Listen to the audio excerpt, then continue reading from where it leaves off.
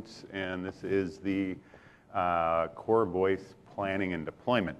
I work in the Lync server team, and I actually work on voice features. I've worked on a variety of features, Exchange integration, E911, Call Park. I go back a while. I actually worked on some of the initial prototypes we did for VoIP, and even the prototypes for RCC, which was a long time ago. So anyway, what we're going to talk about today is a variety of topics. It was a bit of a hard session for me to put these slides together because I know there's a lot of people that have some Lync experience that are probably in the audience, and there's some people that are just kind of trying to understand what Lync is from a voice perspective. So the way we've laid this out is going to kind of walk through what the architecture of a topology, a Lync voice topology is, the basic architecture, and then actually walk through kind of the feature overviews of the new features that weren't in OCS R2, for instance.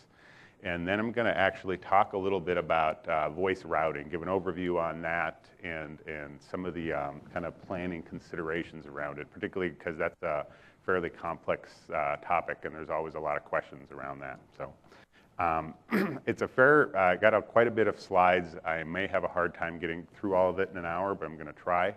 If we don't, so I would say hold the questions to the end if at all possible, and if need be, I'll stay outside for a while, and I'll immediately go down to our booth afterwards, so I'm happy to answer as many questions as I can. So, actually, some of the stuff I won't be talking about. There has been sessions already on resiliency. There's a session this afternoon, I think at 4:30, on interop with voice. I would highly recommend people to go to that. And there's also been some other discussion around call admission control, and I think some of that is actually part of this afternoon's discussion as well. So here's a PowerPoint slide of basic Lync topology when it comes to the voice component. So it's kind of, I emphasize this with voice. You see on the top, there's the UC endpoints there. We do have a variety of handsets that are both USB handsets and IP phones. They're all made by various partners that we have. I don't have a listing of every one of them, but we have a partner website that you can actually get a whole list of that stuff. Our UC pool here, again, we're actually showing a pool. You can do all this in a single edition server if you want for a pilot, but our recommended pool topology is that you actually deploy front-end servers. That actually includes the mediation server. So one of the things we did in this release was it allowed the collapsing of the mediation server into the front-end component.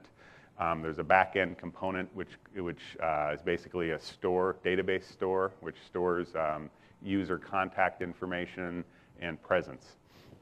I'm also calling out here that there's a audio-video conferencing server, which is recommended to be separated for scaling purposes.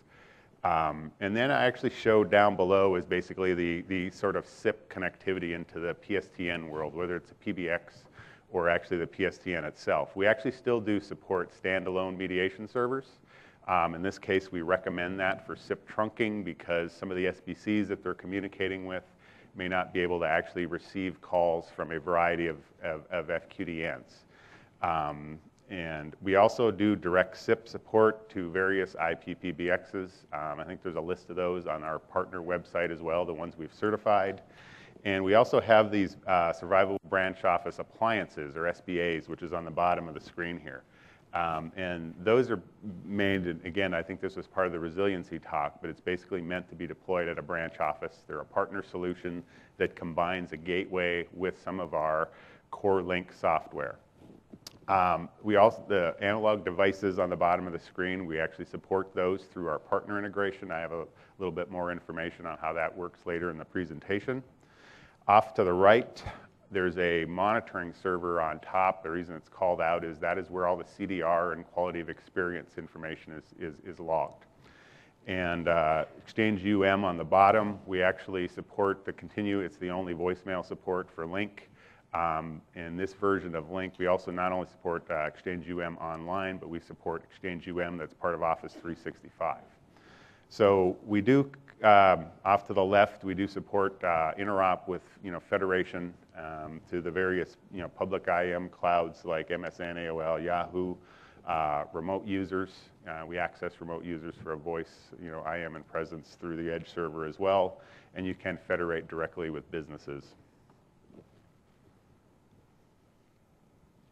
So now I want to walk through a variety of new features that we introduced in Lync.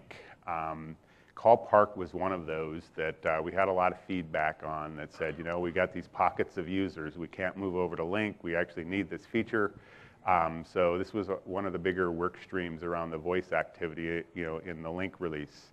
What this is, the feature essentially allows for those, most people probably know this in the audience, those that don't, it basically allows a call, an incoming call to be parked into a queue so that, or essentially placed on hold by one endpoint and retrieved by another endpoint by dialing a number. This is actually supported by all of the Lync 2010 clients that are listed here, the Lync soft client, attendant, and the phone edition. It's important that pretty much any phone device, whether it's a Lync client from 2007 or a PBX phone, any phone device that's able to dial that number that the call got parked onto can actually retrieve the call. So there's a slight distinction there. Calls parked, we term the range of numbers that calls are parked at as orbits. Those are generally internal numbers that aren't assigned to users, so you have to be careful about that, but we do, our logic, is such that we actually, excuse me, if a call came into an extension that was defined as an orbit and it was also assigned to a user, the user would win out. Orbits are also supported at the pool level. So basically, for every pool, you either need to define orbits, or if you don't want call park, you should turn those off. Anything else? DIDs are not assigned as well, so you actually cannot assign a number and reach an orbit from external to the network. There's a couple of caveats. You've got some feedback early on in the release that a couple of companies have asked about. One of those is you actually can't just park a call at a known destination. When you park a call, you receive the orbit back automatically, so the system tells you which orbit number you're going to get. The other thing is you actually can't pick up a call from any ringing extension, so that's one of the things that it's not capable of doing right now. Unassigned numbers. So another feature that we added was this unassigned number area, and basically it was a way to provide call treatment for calls that are in a number block for a given customer, but yet are not assigned to a user. So you got this DID range, they're all coming in from the, from the PSTN or the PBX, and sometimes numbers get called, and you want a better experience, basically. And what we do is we have this table where we can actually define unassigned numbers. So as part of that table, essentially what we do is define the whole range. That's one option. You can define the whole range of company numbers. And again, if an incoming call comes in, we will try to match that to a user. But if for some reason a user is not assigned this number, we will reference this table. So their options are then what you can actually do with this call. You can actually play an announcement to it. You can actually transfer it to the Exchange IVR or some other phone number as well. So we give a variety of different treatment options for that. Interesting, you can also actually use this for blocking calls if you want. Instead of actually explicitly having to go to each, pardon, in your routing and define all of the numbers that you would actually like blocked, you could actually list them here. Like within the US, you could list 900 numbers, and if actually somebody tried to dial one of those, you could actually route it to an announcement that said this number is not allowed to be dialed. You can also pick an individual number for some reason. Maybe there was a help desk number within a company that got changed for some reason, and you want to provide a special announcement to that. You can define a specific number if you would as well. Location and E911. This, again, was a very big work item. We could probably give a talk about this for an hour just on itself, but I'm going to try to cover the basics here, and if people have questions, we can chat about it later. We actually lit up location and E911, and by location I mean the ability to actually for a Lync client to actually retrieve a location automatically. So we actually built this role into our front-end servers. It's called the Location Information Service. And what this does is it's essentially a mapping of network elements. By network elements, it's like a subnet or a BSS ID of a wireless access point, a port, from a switch, that sort of thing. And you actually associate a civic address or a civic which is a street address with maybe an in-building number, like a room number to those. So Lync clients they automatically request a location. So you have the ability to now deploy location as part of a Lync deployment, and actually has nothing to do with E911. So people actually, the clients will actually publish this in their presence document. So what happens is that people that are actually your buddies have the ability to actually see where you're actually at if you want that sort of capability. You can also turn it off as an admin or an end user. The relation here to E911 is that same list is actually also used for locations.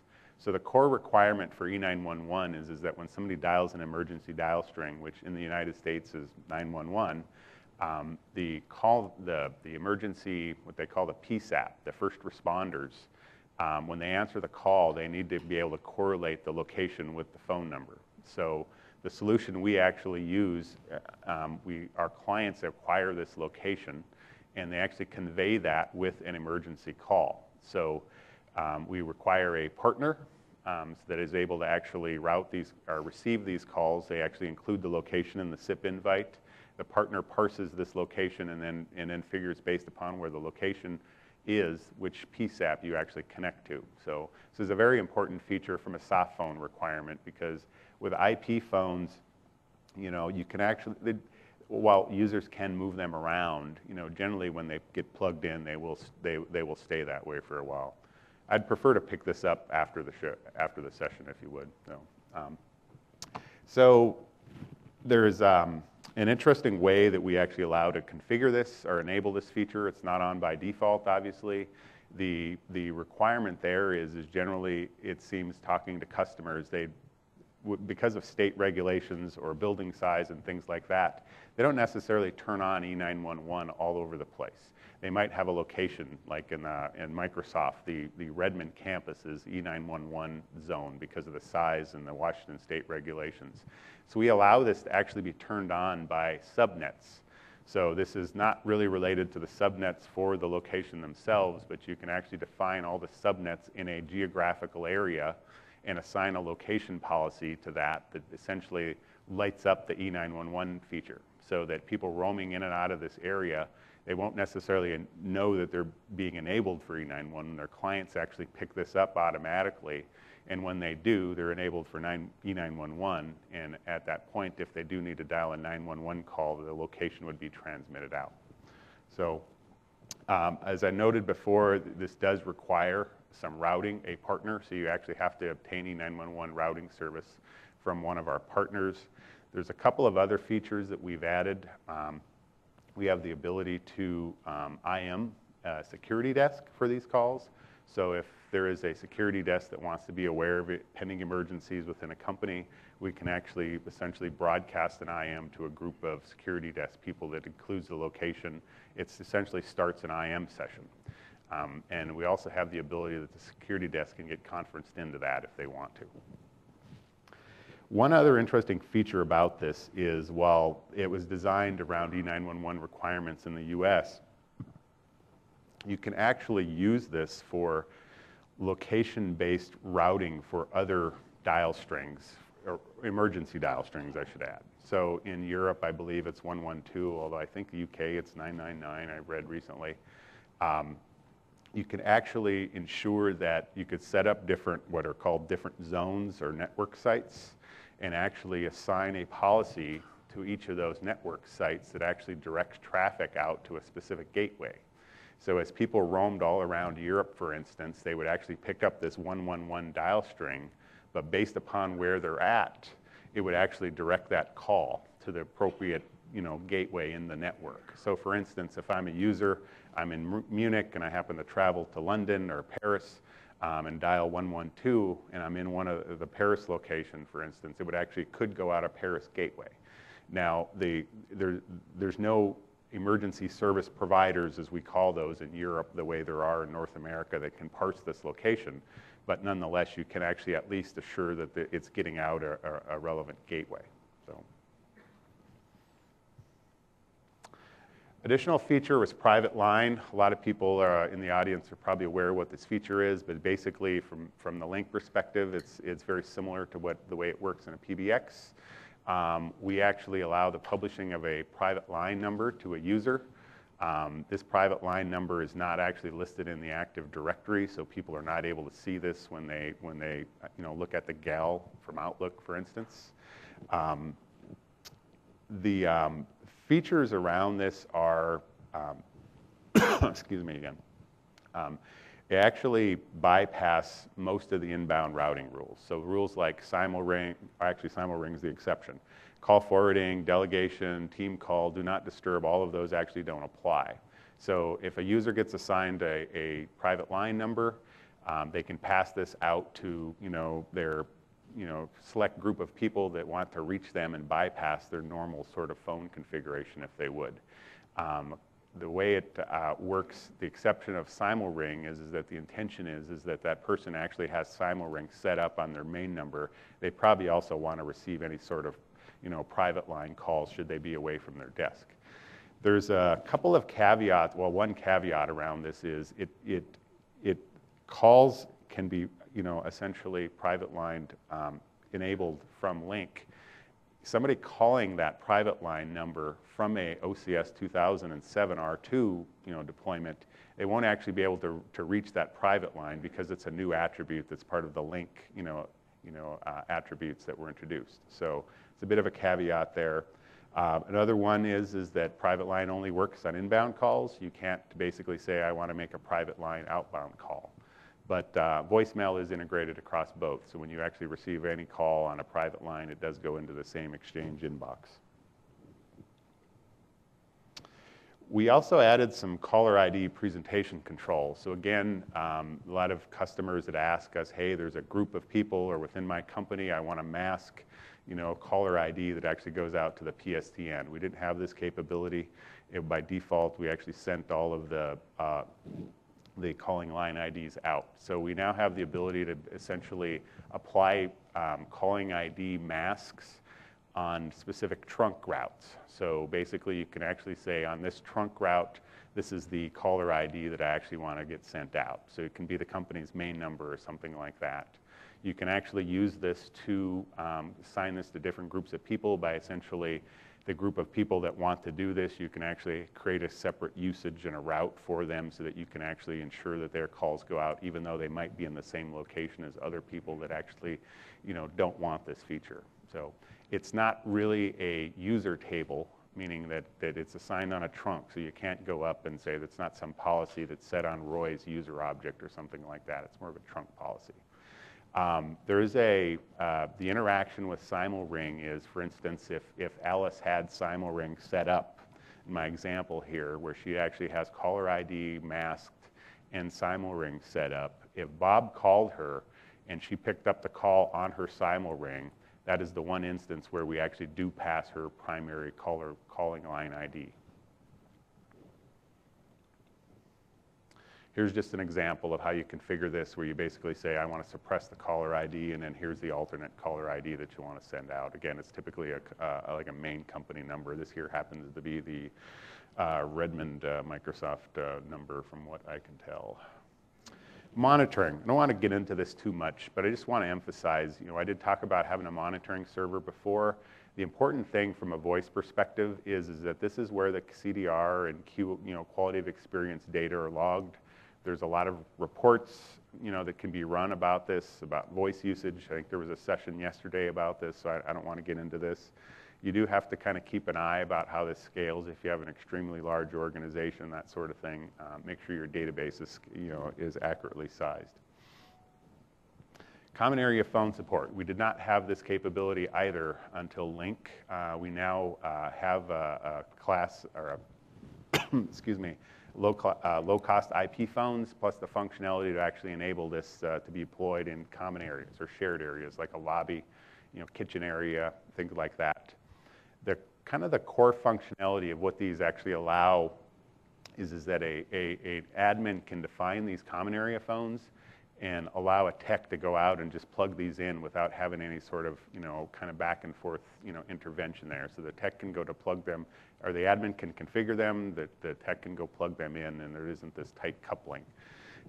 You can control their calling behavior. So we have a voice policy concept that I'm going to talk about a little later in the deck, but you can basically restrict their calls because of that. Not only their, what they can, the numbers they can call, but also the functionality. You can restrict forwarding and transfer and that sort of thing. You can also block these. So for instance, if somebody decides to pick one of these up and take it home with them and decide, oh, I want to have a work-at-home Lync device, and you notice that this is missing, you can actually go in and actually block external access for any sort of calling or common area sort of phone. You can also change the PIN. So that if somebody steals this and just takes this to their office and thinks they're going to start calling things, you can actually change the PIN on that would actually block it being authenticated. These actually do also support hot desking, which is a kind of an interesting common area scenario. You can actually have a phone defined as a common area device, and yet a user can actually come in, like myself, and can actually authenticate as Roy Kuntz at Microsoft.com, for instance, and it can be my phone for the next hour if I need it to be. I can then sign off, or if I haven't used the phone in a while, it would actually log off and kind of return to being a common area device. So it's kind of a neat feature.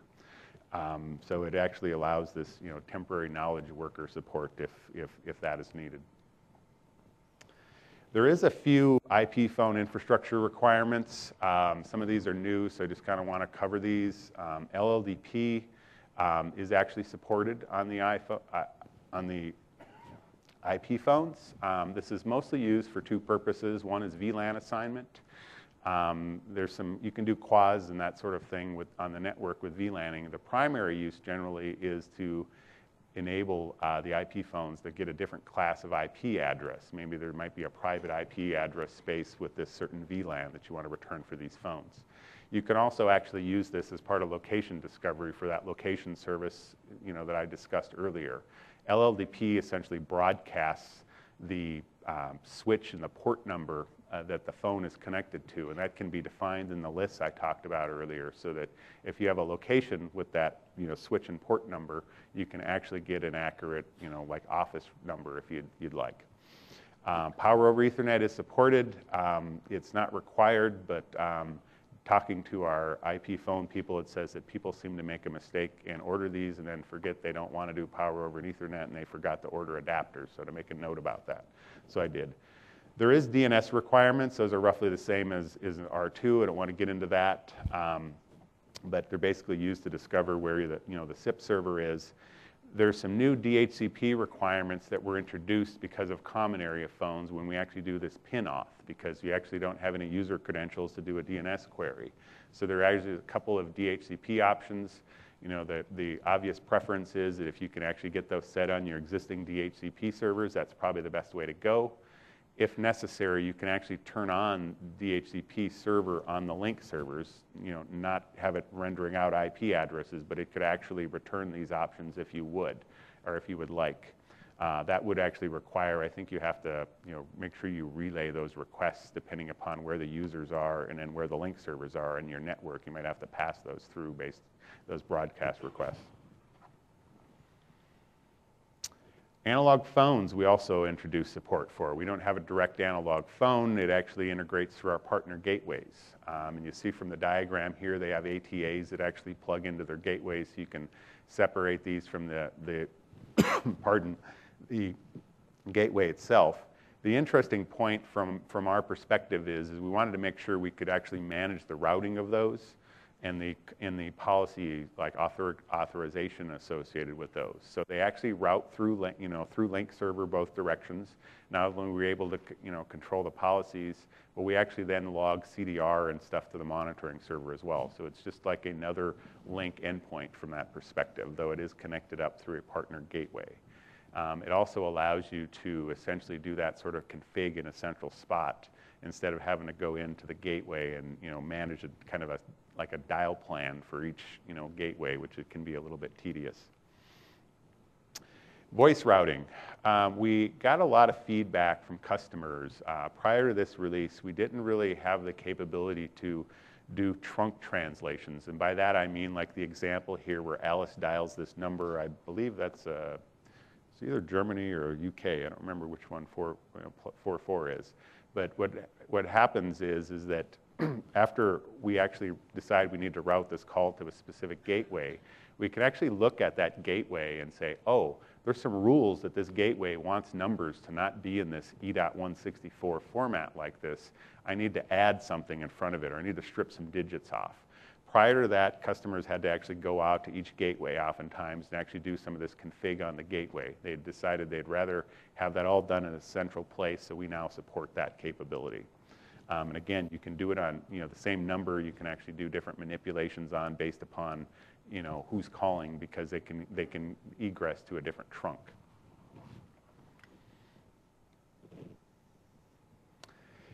The mediation server co-location, this isn't so much a feature as an interesting byproduct of some work we did you can capitalize on the TCO and the topology that your mediation servers are deployed.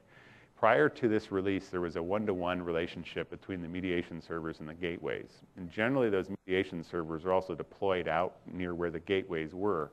So it actually could be a bit of a hassle, not only, in addition to the capital cost, you actually have to support these initial machines. We now have the capability that a single mediation server can actually talk to many gateways. We changed some of our routing logic around so that actually works properly.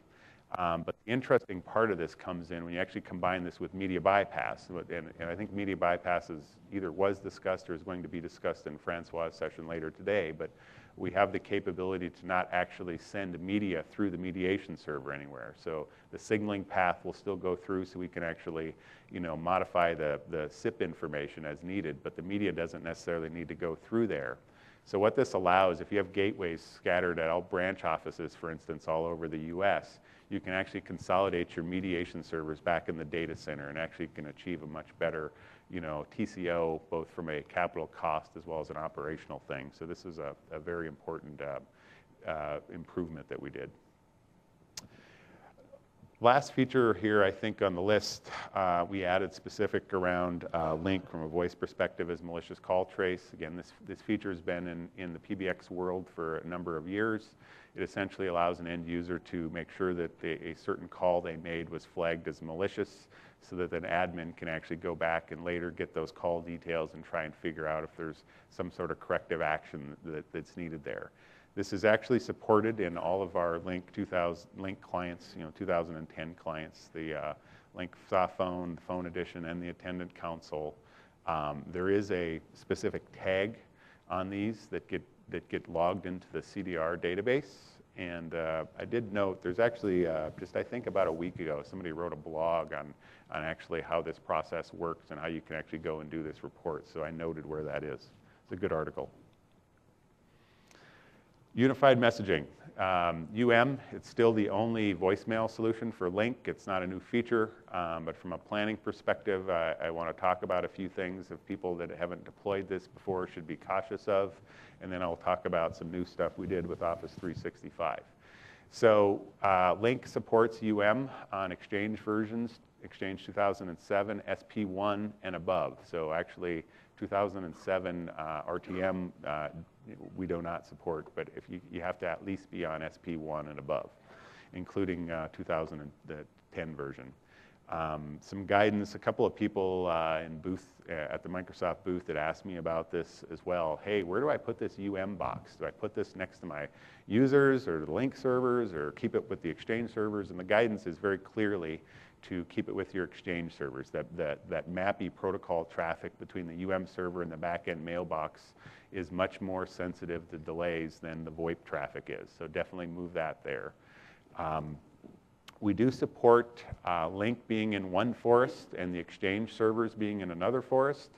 The key requirement there is that there is a user attribute, an Exchange dial plan user attribute that's on the user, and that actually has to be copied into the Lync forest. So if the server is not in the same forest that Lync is, you're going to have to use something like ILM or another tool to actually make sure those Active Directory attributes are synced over into the Lync for us, because that's what Lync actually uses to route the calls.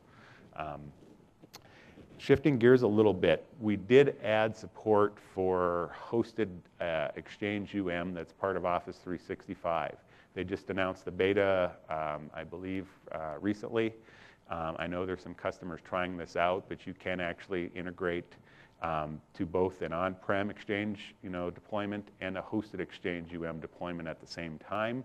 The integration is very much different. And I talked a little bit ago about the user attribute being what needed to be in the forest and copied over from Exchange There's actually a separate user attribute used for this that can actually be set as part of the move mailbox. So when Exchange moves a mailbox from on-prem to the cloud, they'll actually set this.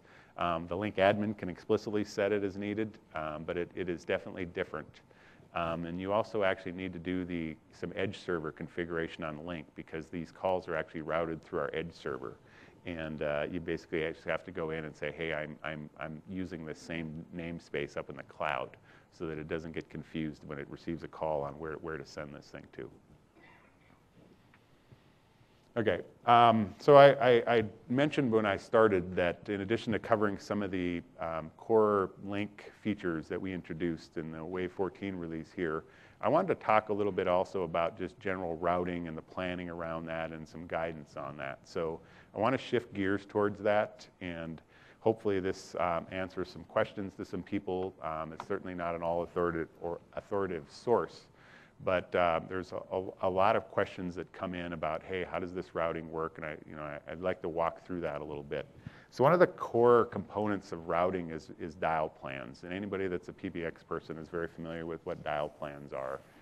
It's the same thing on Lync as they are on any other PBX. You basically have to list out all of the extensions that people can dial. In our part, what dial plans are is we have something called a normalization rule. Lync requires, when it routes numbers, it needs them to be in E.164 format. And for those of you who don't know what that is, it's actually a standard phone number format. One way to distinguish that is you can actually see a plus in front of a number. So like a +1, 425, so on and so forth.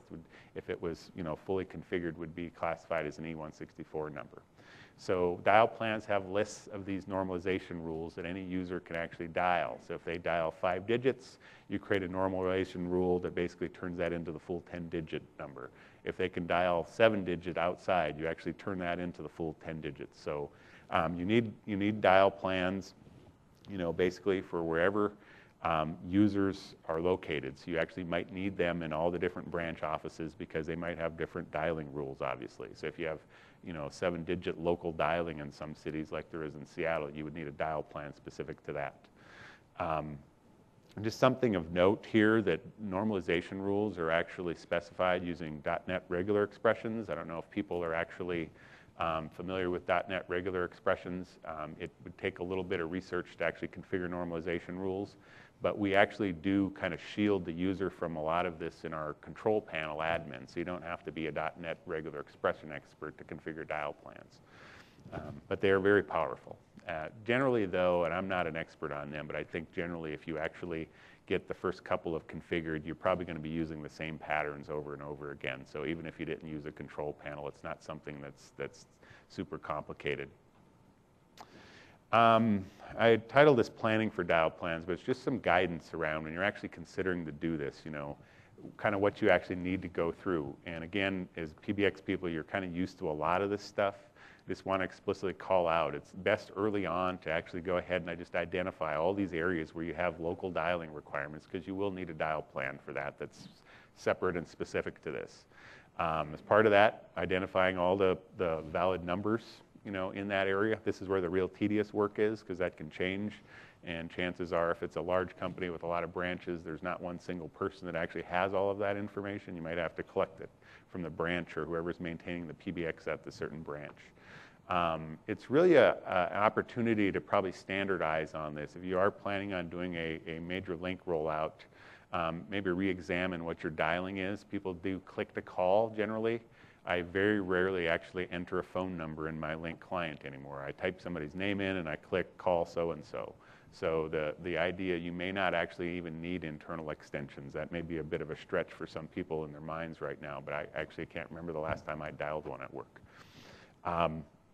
There's something called a dial plan scope. I'm going to get into that in a little bit, but it's something you actually need to figure out, how these dial plans are actually assigned to the users. I'll get into the details. Just kind of a informational thing. Dial plans are retrieved by our Lync clients through in-band provisioning. So it's just something, generally the client will actually normalize this number before it ever gets to the Lync server. Just a bit of information. It's kind of relevant to the IP phones in particular because we actually use this interdigit timeout, and it uses these dial plans to figure out, oh, hey, I matched something up. I've got something here, I want to send the call out, or I need to wait around if I don't have a match for it. I talked about dial plan scope. This is, pardon, this is actually an important design consideration because it can actually be used to make your life really easily. If your corporation fits into this, you don't necessarily need to assign a user policy.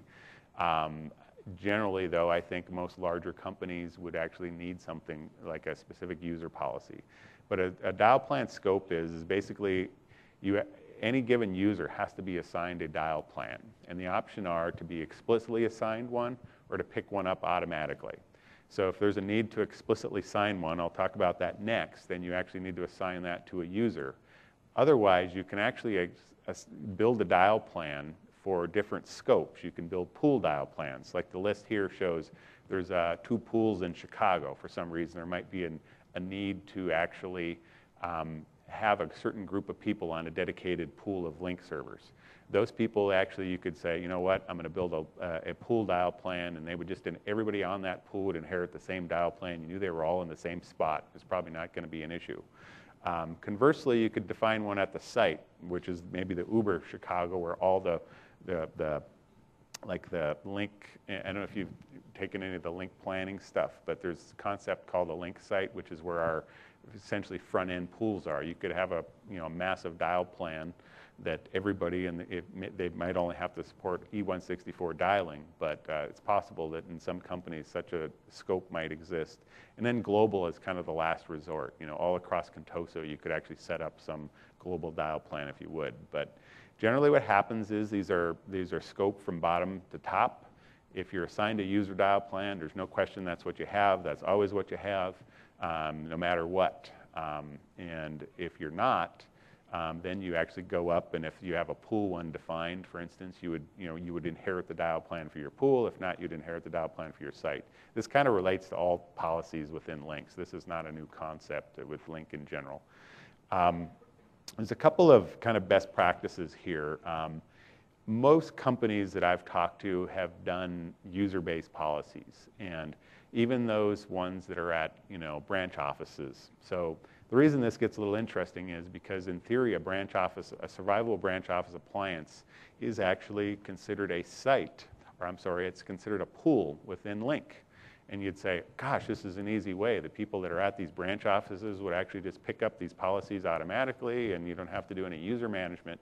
The problem with that is that people at, particularly with Lync, people tend to get up from branch offices and travel around and still have Lync and call, and they expect their calling to be the same. And instead, what could happen is they could then transfer to another site and pick up a different dial plan automatically. So generally, the way you get around that is actually just assign a user-level dial plan.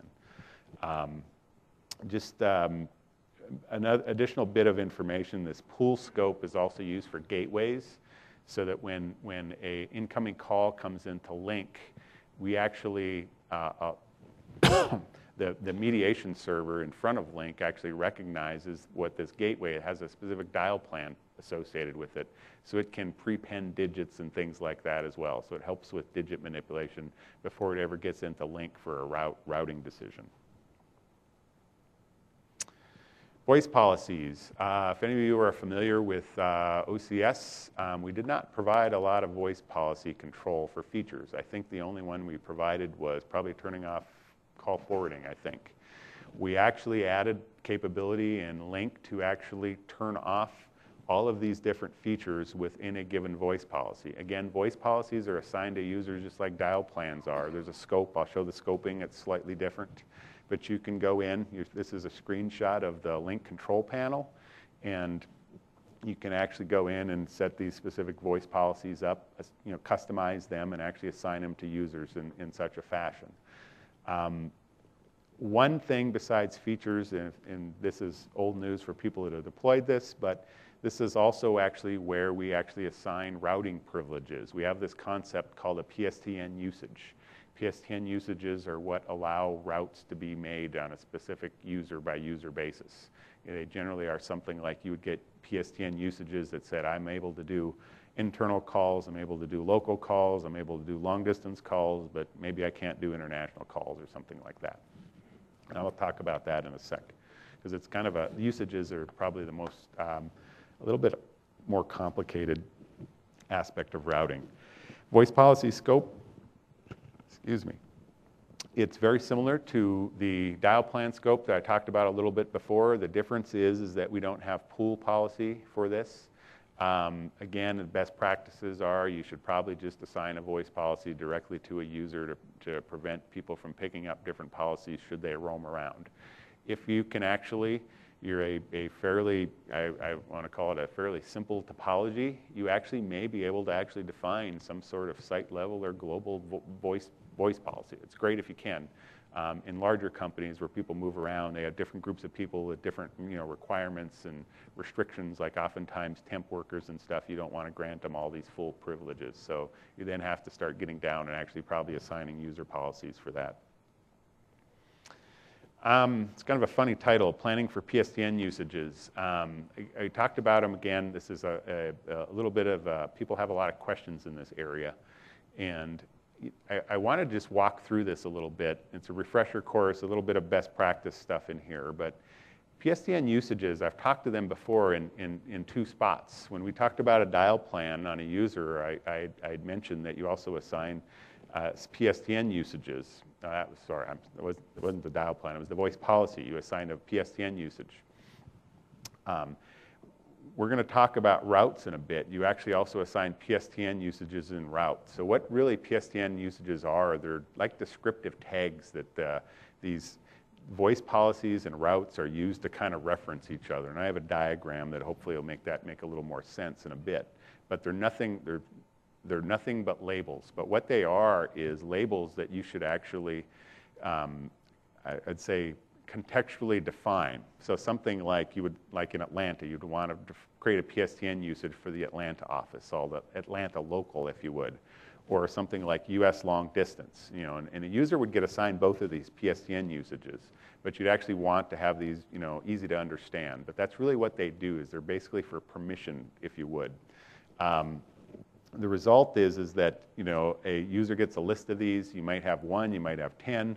When a user makes a call, our routing logic grabs the first usage and actually says, oh, are you able to make this call? And if you are, so on, it'll process that. And if you're not, then or it doesn't match, it goes down to the next one, and then it keeps iterating through that. So you can actually establish priority of routes. So it's kind of useful for least cost routing, meaning you could do something like grant somebody a local dialing privileges for this office and then create another one for long distance. And for some reason, you weren't actually able to go out, the PRI was down or something, you can actually have it fall back, and you can dial out a different gateway if you would, and still reach the same local number.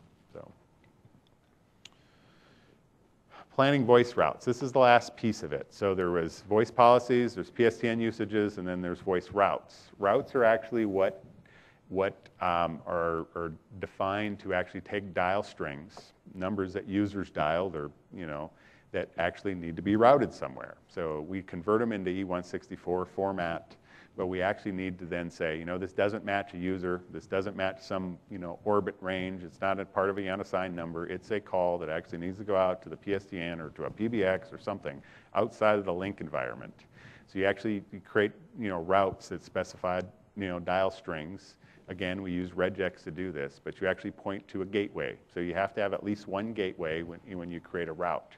An interesting way to do resiliency. So MSIT, for instance, at their branch offices, when they were early adopters of this, obviously. And one of their issues was, hey, how do we really handle support for these gateways? Do we actually get a contract with somebody that has spares in case a gateway goes down and all that stuff? And what they decided to do was actually said, you know what, let's just put in 2 gateways. They're reasonably affordable. We'll put them in both spots. If one goes down, then we've got a fair amount of time to actually get a new one out there and just plug it in. So it provided gateway resiliency. So you go into a route, and then they just put in 2 gateways at identical. So our routing logic, there's 2 gateways in a route would actually essentially balance the calls between the 2 of them. Again, routes get assigned PSTN usages. So just like the voice policy, this user got assigned something that said like local calls, long distance international calls. You assign a PSTN usage to a route as well, and that's what does the match. So when Roy makes a call, our routing logic looks at this and said, Roy has these 3 usages. Let me now look at the routes, starting from the first one that's defined, and say, oh, it's got this usage, does this match? Let me make this call, and it'll kind of iterate through any combination of usage and routes, and hopefully my call will be made. I'll show you an example of that a little bit later. I talked a little bit about you can also use least cost routing to do this. This is how you would use least cost routing. You would create a route specifically for maybe you're a United States company and you actually want to have your European calls actually route across your own network to Europe and then actually be handed off onto the PSTN network. You can do this very easily from this approach. So here's a visual of how call authorization and routing. Again, the PSTN usage stuff is in the middle. I talked before about it was kind of a link between the routes and voice policies. Briefly, again, voice policies they do call authorization. Basically, it's can Roy make this call? Can Roy make a long distance call? Can Roy make an international call? They also dictate feature set. PSTN usage, again, they're just purposes. You define a tag that says something like, long distance, Atlanta local, that sort of thing. And you can actually order them so you can create priorities. So you actually can try the Atlanta local before the long distance. And routes, again, they're mostly around the number that it's called, any sort of cost associated with that. So you can define, this number string, I'm going to send it to this gateway, or I'm going to send it here. So you can use your own network to save some money.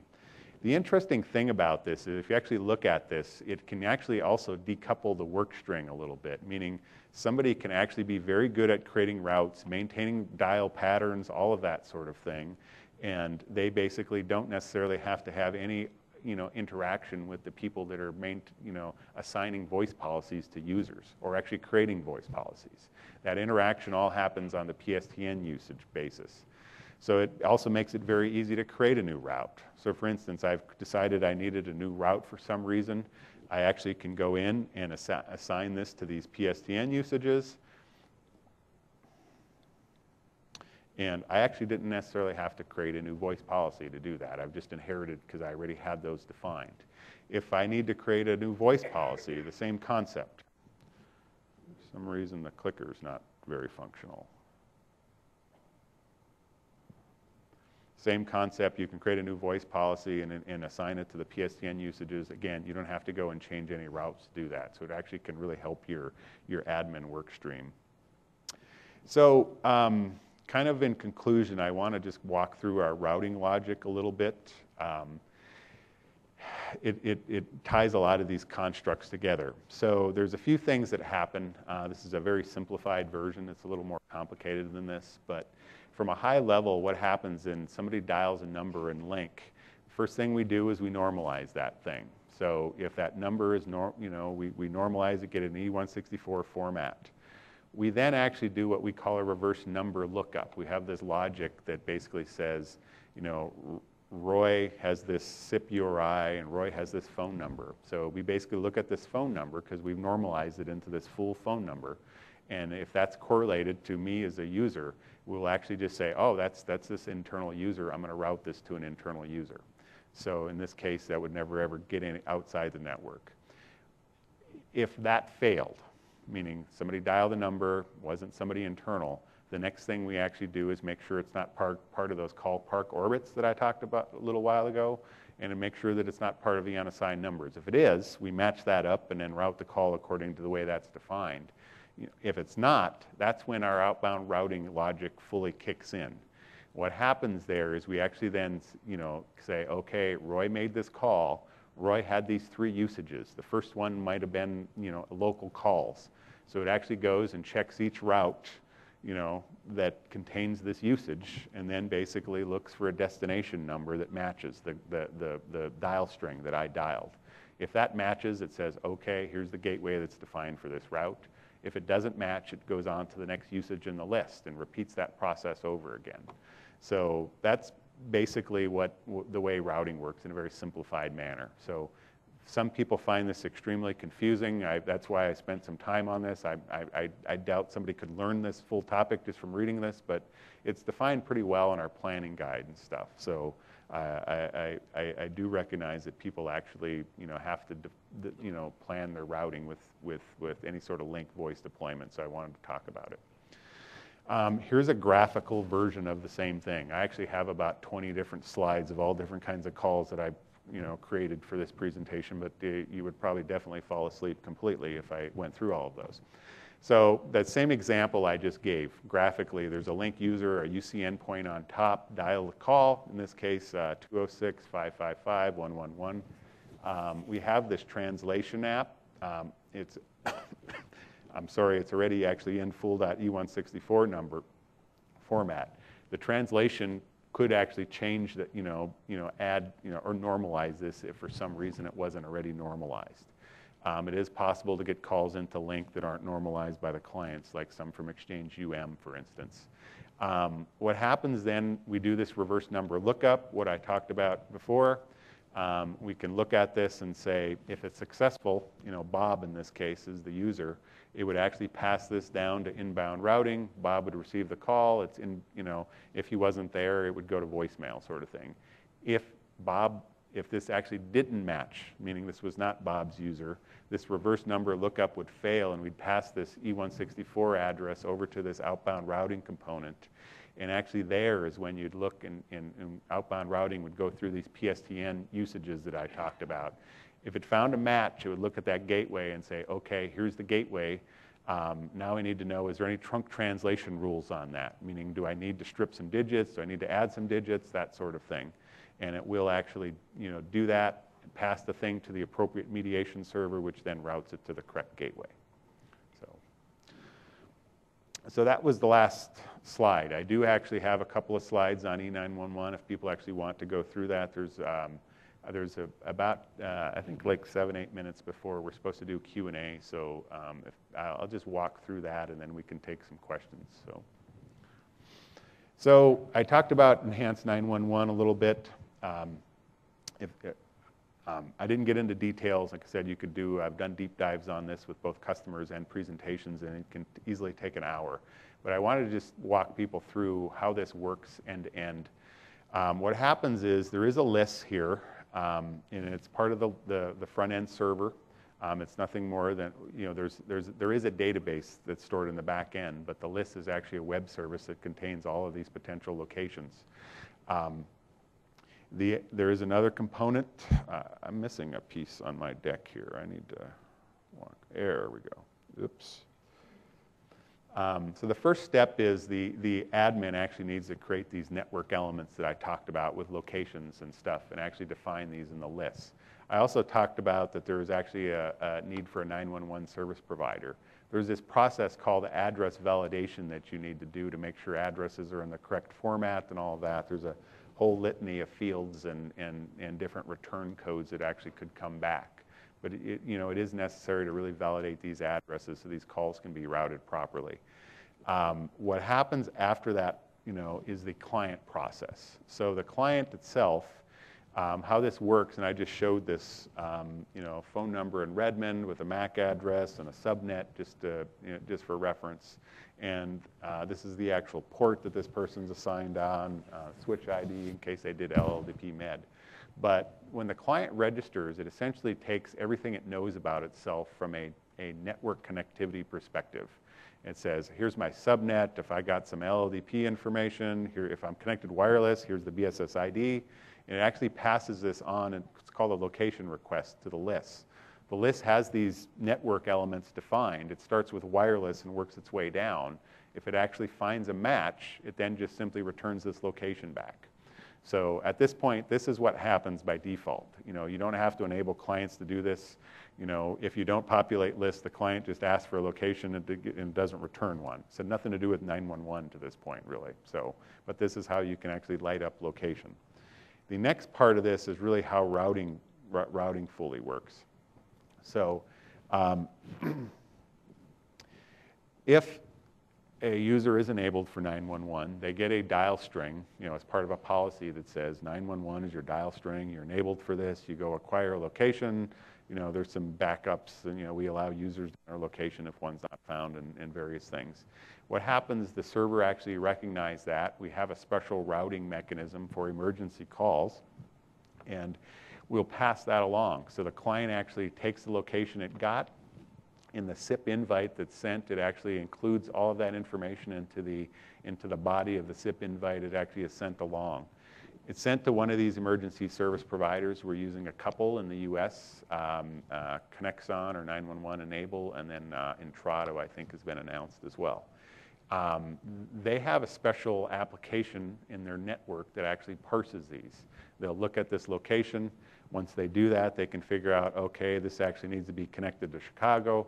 They have a network to all the Chicago or all the PSAPs, you know, the majority of them in the US, and they will actually do that routing. They will actually also do the conferencing. That's how the security desk would actually get conferenced in. So anyway, that's the kind of high-level call flow for E911, the end of the presentation. There is a bunch of additional appendix slides. If you do want to download this and want to see how different calls are actually routed through Lync, I included those. So if anybody has any questions, please stop up to the microphone. And make sure you fill out your evals as well. And one other quick note, there is another session on interop this afternoon. I think it's at 4:30. So if you want to figure out an interop with different PBXs and stuff, I would recommend going to that.